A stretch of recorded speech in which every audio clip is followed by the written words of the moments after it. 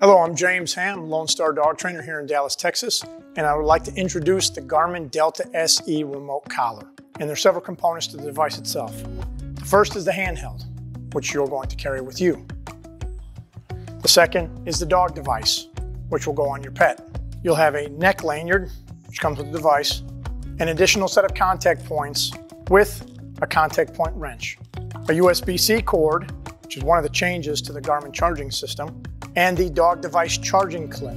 The collar itself has a lot of nice features. It feels exactly the same wet or dry, so you can use it even if the dog is wet. It's designed to be used even when the dog is in water. On the handheld device, it has 10 levels of momentary stimulation, 10 levels of continuous stimulation, tone and audible sound, and vibration. Vibration has only one level, tone has only one level of volume, but again, with momentary and continuous stimulation, you have up to 10 levels of each one. It can be used right or left-handed. So if it's in the right hand, you'll see how my thumb can move against the dial and increase or decrease as I see fit. My thumb falls nicely onto the momentary, continuous, or tone buttons. Left-handed, no different. Thumb, tip of the index finger will change your dial. Left thumb, momentary, continuous, or tone. The dog device is an improvement over the previous Delta XC model. One of the biggest changes is the addition of conductive resin or plastic contact points to reduce skin sensitivities on dogs who may have them. On the bottom, there's now the addition of the new collar strap retention bar or shoulder strap. That keeps the collar nice and tight up against the body. The power button is located directly between the contact points, and when it comes out of the box, you're going to have a little sticker that says charge before use. When these come from the box, they are shipped in a low power mode, so they will not work until you charge them for the first time. As you plug them in, your mini USB-C will plug into the charging clip.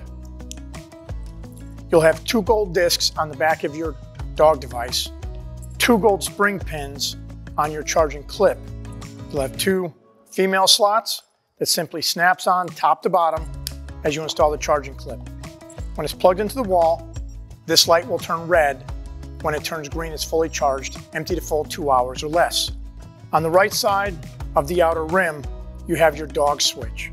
It will come shipped in the bottom position, which is dog 1. The top position will be dog 2. In order to pair a second dog device,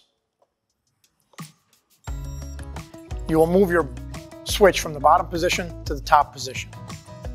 Now what I'm going to do is I'm going to press and hold the power button, which is located between the contact points and the top of the dog device body.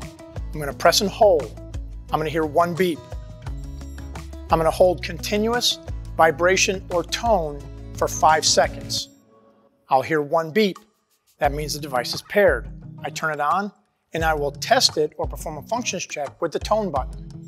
If I hear the tone, I'm paired to that channel. In this case, it's the top position on the 2-dog switch. Let's say that this is the way it came paired and I want to put on the bottom position.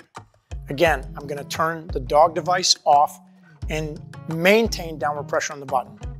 I hear the beep, I press continuous tone or vibration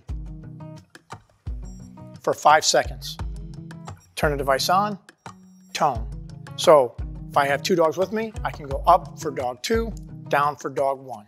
One of the other great features of the new Garmin Delta SE is that it's backwards compatible with previous generations of training collars.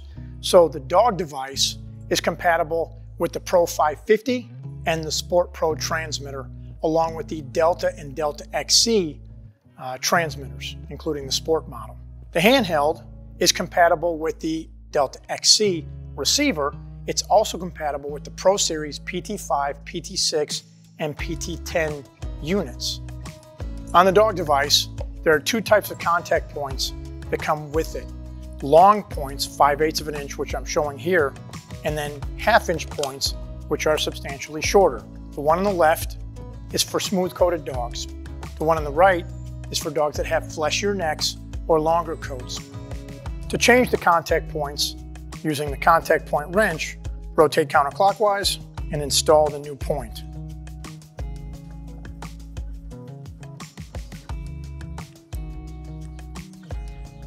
You would never use it like this with one small, one long, but I want to show you the difference between the 1/2 inch point and the 5/8 inch point.